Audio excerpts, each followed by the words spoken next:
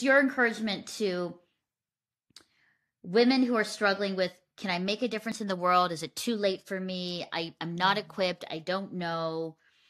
Uh, or are afraid, like, oh my goodness, this has been my life and I always thought this was going to be my life. And I feel God is calling me, or kind of like dropping the eggs to something. And I'm terrified, Yeah. terrified, but I think I'm supposed to.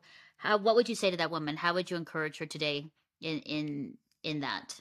I'd say try to remember what God has brought you through. Because I think when we look back and we think about what God has brought you through, we've seen that He's been faithful and we can see what He can bring us through in the future.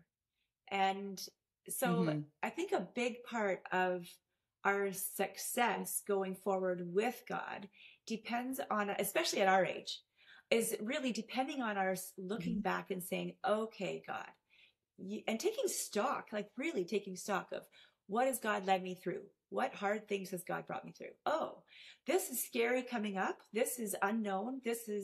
I'm not so sure about whatever God has for me coming up. But He's been faithful so far that I'm gonna take that next step of faith with Him because He has been faithful this far.